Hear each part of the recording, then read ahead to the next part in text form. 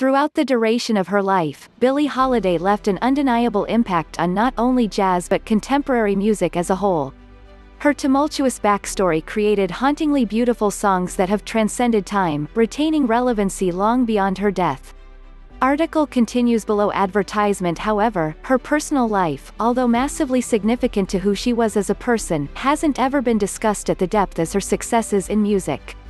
So, that leaves questions such as, was Billie Holiday gay? Furthermore, how much of an effect did the details of her personal life transcend into her public persona?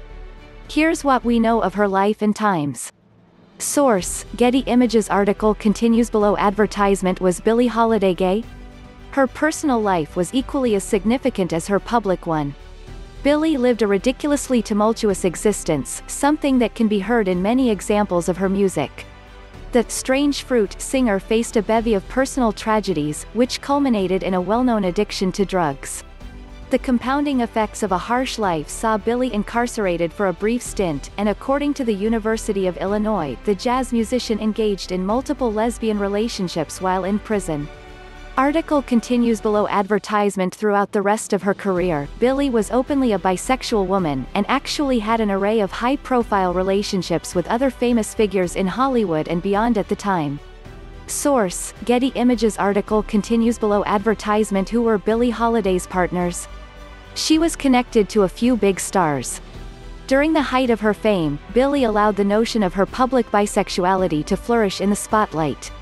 Although she did marry men in the past, Billie's interactions with women are why she is heralded as a modern icon amongst openly LGBTQ musicians.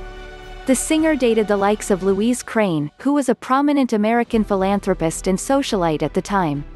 After that, she most notably dated American actress Tallulah Bankhead, a figurehead of film. Article continues below. Advertisement. Why was Billie's voice so unique among her entire genre? Billie's now infamous unique cadence is something that was forged through years of abuse and profound personal turmoil.